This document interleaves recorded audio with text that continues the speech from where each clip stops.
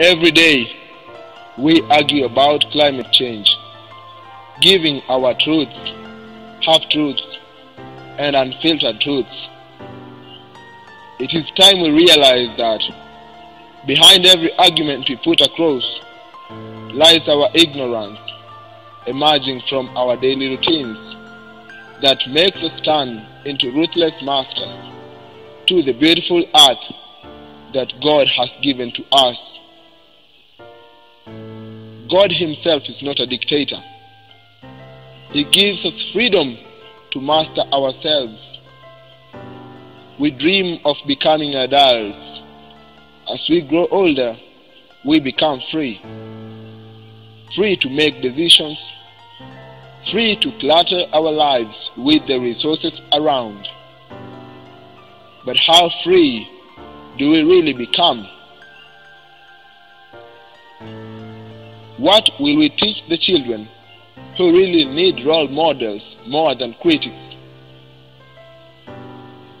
With every step you make in environmental conservation, you make your world a little more greener. An animal somewhere will be able to survive in the wilderness. That's a wholesome preparation for a lifetime, teaching the children to conserve nature. And when each one of us sweeps in front of their doorstep, eventually the whole world will be clean. When the polar ice caps break off the mainland and float into the sea to melt, we still have faith. When the sea is encroaching, submerging coastal islands, making them disappear before the residents' very eyes, we still have faith. When the forests are being consumed by illegal logging and wildfires in dry heat, leaving them in desperate shape, we still have faith. When the seas are being intoxicated, resulting to the risk of serious long-term contamination, we still have faith. When irrigation channels dry up, making pests and parasites thrive, ending up causing disease and destruction, decimating populations, we still have faith.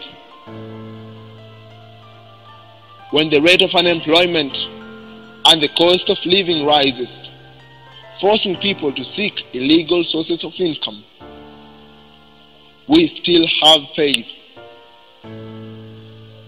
When there is insecurity across the land, hunger, illiteracy, ignorance, and emaciated people struggling with poverty, we still have faith.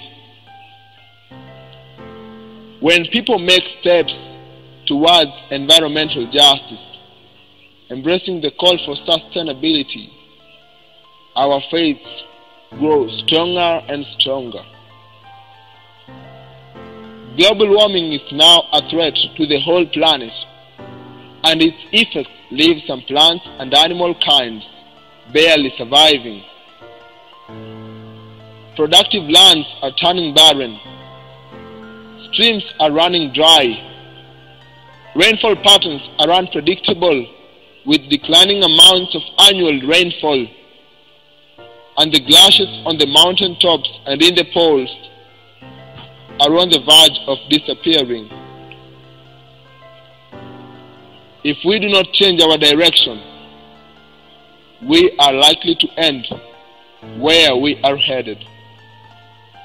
We should act in time, now, in order to bring resilience to our environment.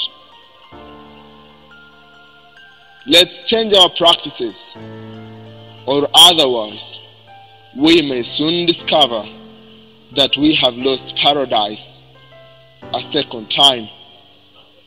My name is Lovejoy Kisali, and thank you for your time.